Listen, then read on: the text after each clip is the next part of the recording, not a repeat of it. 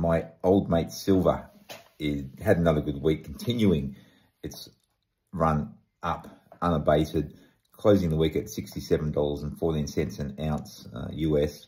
That's just over $100 Aussie. Just been a stellar run this year, up I think it's 130%, something like that for the year. Interesting times. I was looking at the gold and silver ratio. I put a post up just going back, I think in the middle of last year when gold went through $2,050 an ounce. That looked like a critical time for gold because it had been bumping up against that 2,050 for years, trying to get through it. And then when it did, I thought gold might be on a run, and which it did. It did double and a bit more since then in the last, say, year and a half, which sort of sent the gold and silver ratio up over 100, which historically is very high, maybe as high as it's ever been. And now since gold has sort of stagnated around the sort of low 4,000 an ounce, silver's been making its run.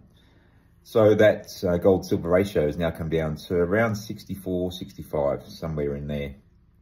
So it has come down a lot. It's come down, what, 30, 35% or so in the last few months. Now, I was looking at that ratio over history, and it goes back around 50 years, the history of that ratio that they've kept. And the lowest it's ever been was around 1980 when silver spiked, the Hunt brothers, and that was around 15. So that's interesting. I mean, if it got back to that level, I mean, that would put silver around over $300 an ounce, around that figure. And who says that it only gets to there? I mean, why can't it go past that figure? Why can't the gold and silver ratio be at an all-time low, set a new record?